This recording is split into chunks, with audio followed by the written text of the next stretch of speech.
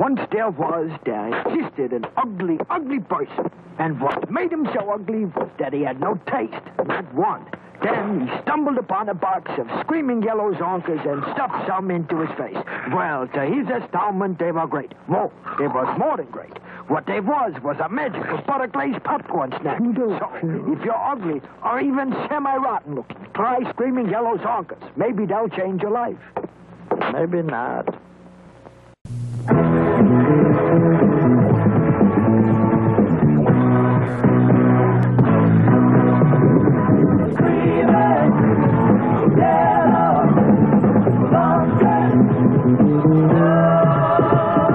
Nothing could ever take the place of my screaming yellow zonkers.